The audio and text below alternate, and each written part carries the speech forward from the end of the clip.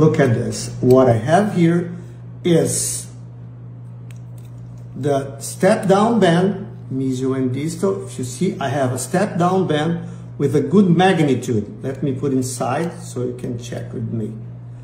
Yes, we can insert inside the slots and still have the bend kept. This is the tooth. Sometimes what we need to do is to adjust the torque this way because I have the buccal crown torque. So for inserting, I will rotate the pliers, insert in the slot, and then insert in the neighboring teeth. Pay attention, it is completely inserted inside the slot, okay?